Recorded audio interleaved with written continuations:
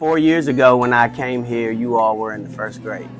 And now I'm principal of the school, and you are my school leaders. You are my fifth graders, my big boys and girls that run the school. You all lead the rest of the school. You all walk our pre-K students to class. You go in first grade and kindergarten to make sure that they are abiding by rules, doing what they need to do. And I am really, really proud of you all, but really, really sad to see you go. While I know life is about growth and I know that you move on, middle school is going to be amazing for you all. I just want to say thank you. Thank you for helping us get through COVID. Thank you for working hard to make sure that the time that we missed during COVID, that you made it up.